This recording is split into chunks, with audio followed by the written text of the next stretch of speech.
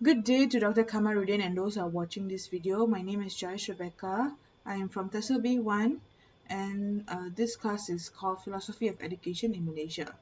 I've been given the task to present to you about theories and curriculum construction models, and this is the video. Firstly, we're going to cover four different things. Firstly is the objective model, Tyler and Taba. Secondly is process model, Stenhouse. Thirdly is principles of Islamic and Eastern curriculum. And lastly, I will give you a hot question to uh, think about. Now let's go on to objective model, Tyler and Taba. Firstly, we're going to talk about curriculum model Tyler, 1949. Tyler 1949 states that curriculum is all of the learning that is directed, planned, managed, and implemented by the school to achieve the specified educational goals. In this curriculum model, four basic curriculum questions are asked. Firstly is what are the educational goals that need to be achieved? Secondly is how is the learning experience to achieve the objects? Thirdly is how are learning experience structured for effective teaching? And lastly, how can the effectiveness of the learning experience be assessed? This curriculum model impacts a lot of people, especially teachers and students. So what are the impacts? For teachers, teachers turn into scientists. They become scientific observers. This is because they need to create hypotheses that are closely related to the desired learning outcomes of students. They have to figure out what does the learning experience that the students need. Secondly, students are not involved in any planning or implementation. Prior to this, if students are usually involved in the planning and very much involved in the curriculum, but now students act as students only. Let's move on to curriculum model Taba, 1962. Taba 1962 states that the objective of his model is so that his model acts as a platform for school activities during the planning of curriculum. There are 7 different steps involved in the Taba curriculum model. Firstly is to first diagnose the importance of learning. Secondly is to form behavioral objectives. Thirdly is to select appropriate learning materials. Fourthly is to compile those learning materials. Fifth is to choose a learning experience. Six is to organize learning the learning experience. And lastly is to determine the learning materials to be assessed and ways to assess those materials. Now let's move on to Curriculum Model Stenhouse 1975. This model is a model that forms a specification of the curriculum and the educational process that does not begin with objective outcomes but emphasizes the principles of procedure for the selection of curriculum content and its justification. This model focuses on 7 different things. Firstly is teachers' activities and roles. Pupil and student activities. Thirdly is learning condition or learning environment.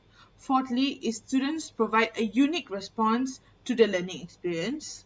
Fifth is to focus on the way or method and not the end results, meaning to say the process of it.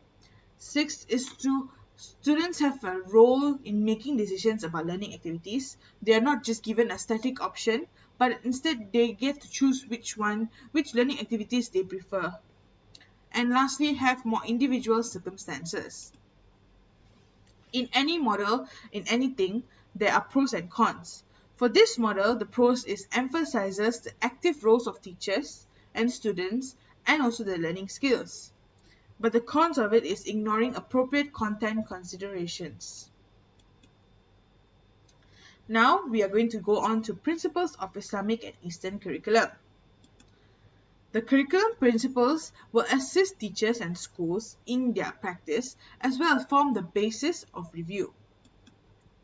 Now there are 7 curriculum principles that I'll be talking to you today. Firstly is challenges and fun. Pupils should experience challenging and stimulating learning situations as well as learning that can engage and motivate them. Instead of students coming to class, sitting down and listening to teachers, students have to engage with the teachers and teachers also have to engage with the students, making sure they are not bored, but instead they will be learning by making activities and doing challenges and making the learning condition and environment fun. Secondly, with people should be given the opportunity to gain experiences that are appropriate for them. So by doing all these activities, pupils get to learn new things, learn new skills, and also at the same time gain experience. Thirdly is progress. People should experience continuous progress within the same curriculum throughout their learnings in school. So instead of being in a static position in their progress, students have to continue to grow and mature and learn new things. And fourthly is that the curriculum provided should provide opportunities for the development of full capacity for different types of thinking and learning for children. Next is choices. The curriculum provided should meet individual needs and support children's aptitudes and talents. So, like I mentioned before, students have to be given a chance to make a decision, a chance to show the world their talents, because each of them have their own individual talents. Sec- um, Sixth is coherent. Children and their learning activities need to be combined to form a coherent experience. And lastly is relevant. Children need to understand the purpose of the activities they go through. Not just having all fun, but children have to understand what is the reason of these activities, and teachers have to link their activities, their learning activities to the learning topic. Now for the hot questions. Now out of the three models, which is curriculum model Tyler, curriculum model Taba, and model Stenhouse, pick a model and explain the contents using the I Think Lab.